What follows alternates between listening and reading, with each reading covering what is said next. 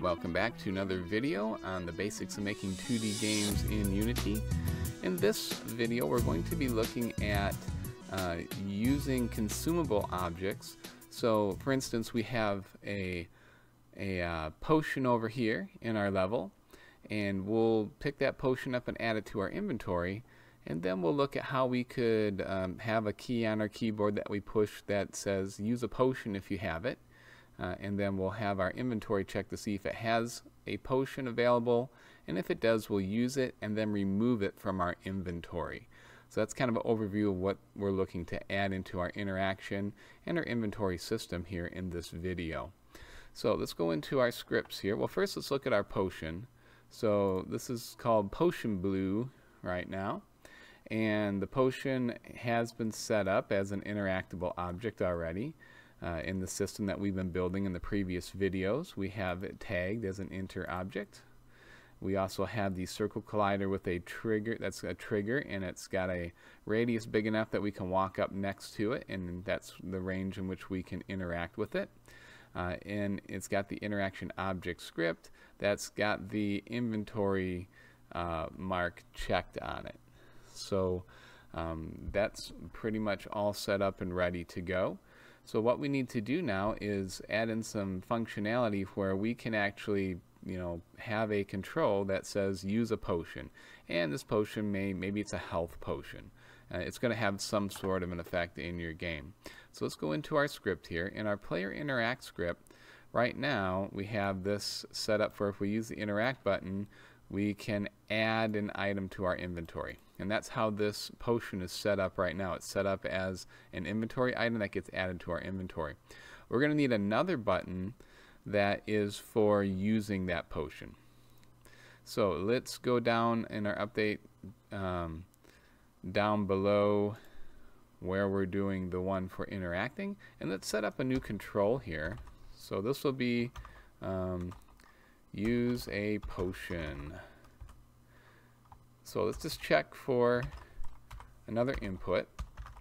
So we'll say input get button down, and we actually need to go in and figure out which button we're going to use. So let's go into Unity and take a look at that. So our buttons here are input manager by going to edit, project settings, input, and we're already using Fire 1 and I think Fire 2 for something else. We've got this interact button here.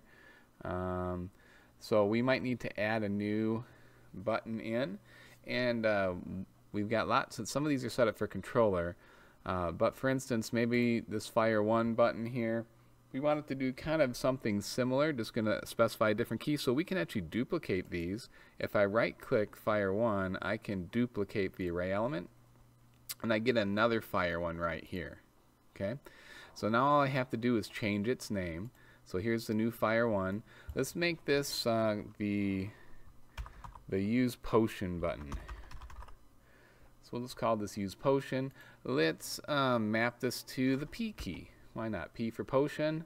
So we'll just say if we press the P key on the keyboard, that's going to be a positive response for us. Everything else is already set up for keyboard and mouse, so we're good to go. So we just set up a new control, a new axis or a new control in here called use potion set to the P key. So now in the script here, I can tell it the button I want is the use potion. Remember, you have to spell it, capitalize, and space it out exactly the same here as it was in the input manager. Otherwise, it's going to tell you that you haven't set this control up. Alright, if we get a click on the P key, the first thing we're going to have to do is we're going to have to check the inventory for a potion.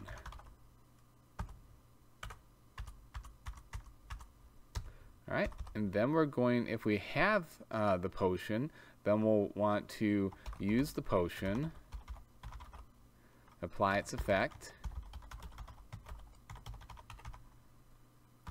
and then we're going to want to drop out the potion from our inventory. So we're going to remove the potion from inventory. It's going to be a one-use potion here.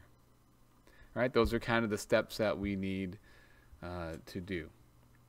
Okay, so first thing we're going to have to do is we're going to have a way of identifying this potion uniquely from all the other objects that are in our inventory. We already have it with a tag that we want to leave to make it an interactable object so that our interaction object system works with it. So we're going to either have to give it a unique name, so we're going to name all our potions exactly the same, or we may have to give it a variable in its script that says that this is a potion. For now, why don't we put a variable in the script, because sometimes if you spawn things in, it's going to put the word clone after the name, and that can sometimes make a mismatch when we're checking for names. So let's go into our interaction object script here.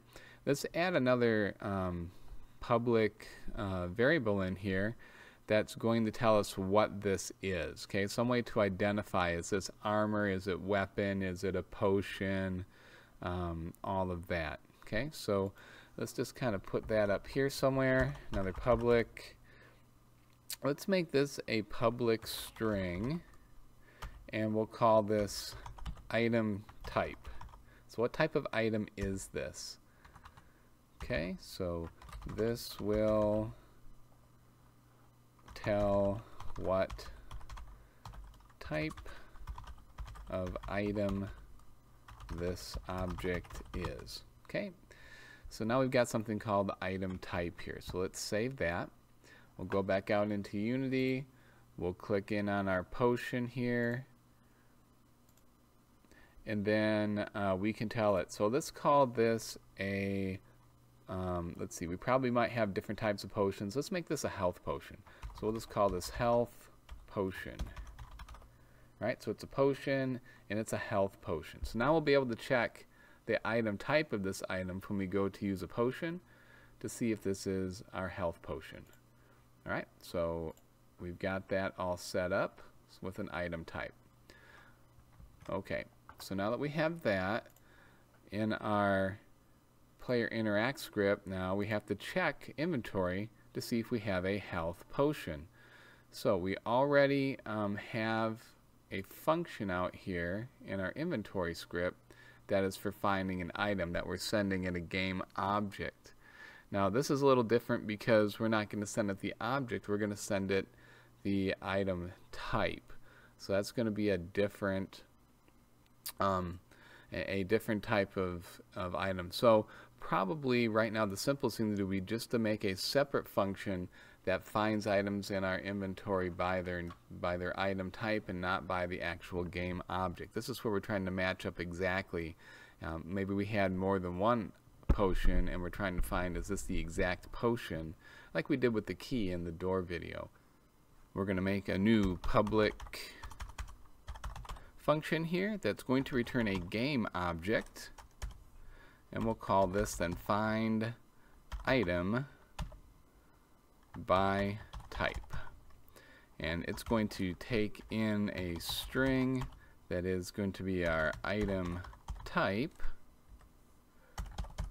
and then if we find an item of the type that we bring in, we'll return that item as a game object to what called it. So what we're going to need to do here is a lot like what we did up here in our add item or in our find item, and that's going to be just a loop through the array. So let's do a for loop, and we'll go through inventory dot length, and then as we loop through, we're just going to ask if inventory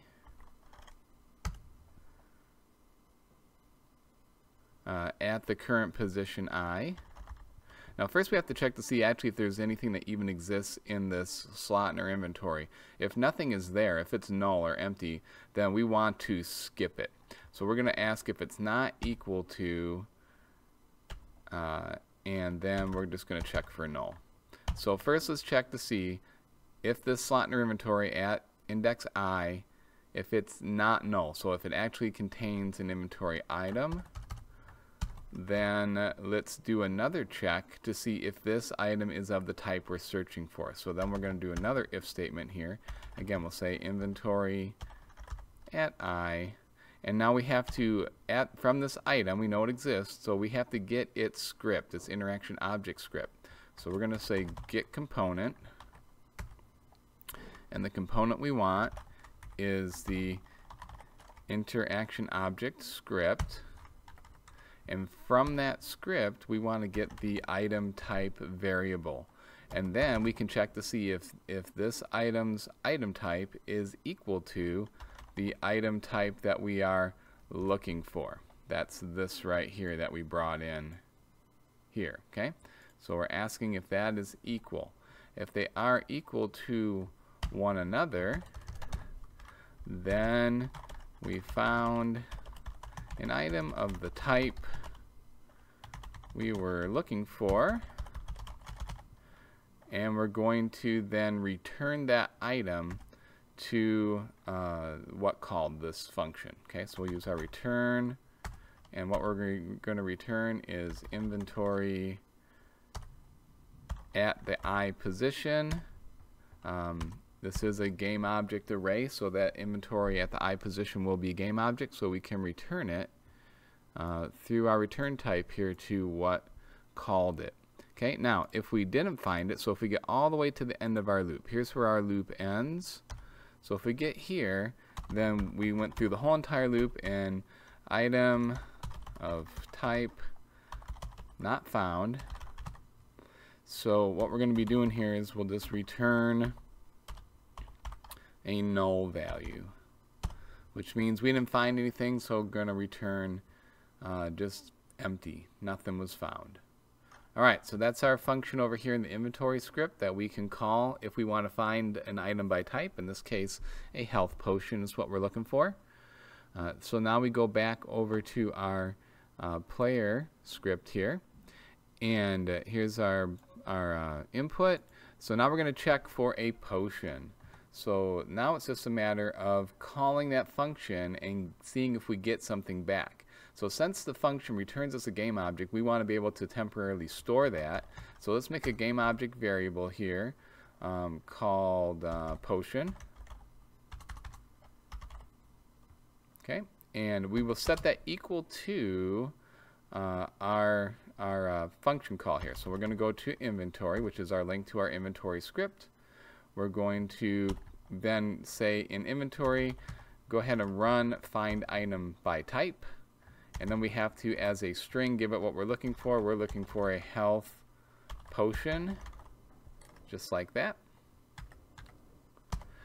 So when I say this, it will go to my inventory script, it will run find item by type, it will send it the word health potion. Inventory over here then will store that type right here in this variable. It'll loop through its array, it'll look to see if we get a match. If we do, it will return that object to us. If we don't, we'll get a null. Alright, so we have that back, and then what we need to do is we need to check next to see if we got anything back. So now we're going to do the check. If potion not equal to null, then we know that we found a potion. And if that's the case, let's put a set of brackets in here to go around this next part. So we're going to go ahead and apply the effect, such as adding health, which we're not going to do here in this example because we're focused more on the inventory management part here. And then after we apply the effect of the potion, we want to make sure that potion gets used up and removed from our inventory.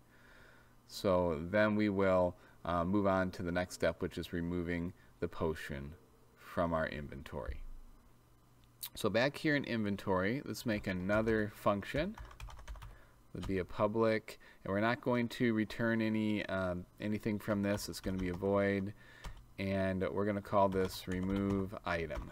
This is going to remove an item from our inventory, and we're going to send it the game object, which is going to be the item to remove. Alright, whoop, wrong brackets there. Okay, so we're going to call remove item, we'll send it the game object item. Then again, what we're going to do is we're going to loop through the array, and we're going to find that item in our inventory array, and then we're going to remove it. So again, we can actually just copy out our loop here, because we want the loop inventory length. Now this time we're checking to see if these are game objects, so let's just take this out. Alright, so we can just modify this like this. So we're looping through the array until we hit the end of it.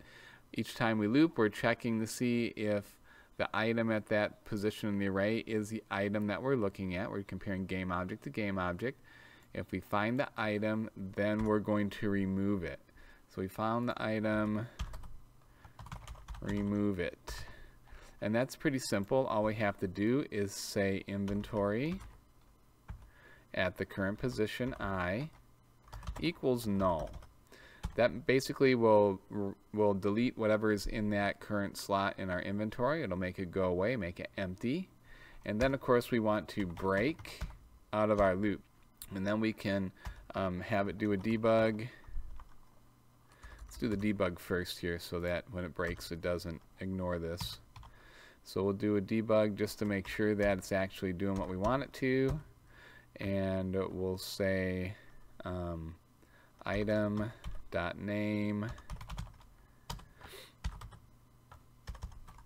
and then we'll say was removed from inventory. That'll give us some feedback that says that we found it. But right now, if we call remove item, we'll send it the item. We'll search the array until we find a match. When we find that item, we'll set it to null. That'll wipe it out and make that an empty slot in our inventory again, and then we'll just tell ourselves that we actually removed the item. So that should do it for this video on how to use an item from your inventory and then remove it when it has been used up. Hope you enjoyed it. Hope you find it helpful. As always, thanks for watching, and if you have any questions, please leave them in the comment below or talk to me in person if you happen to be sitting in my class. Alright, thank you so much. Have a great day.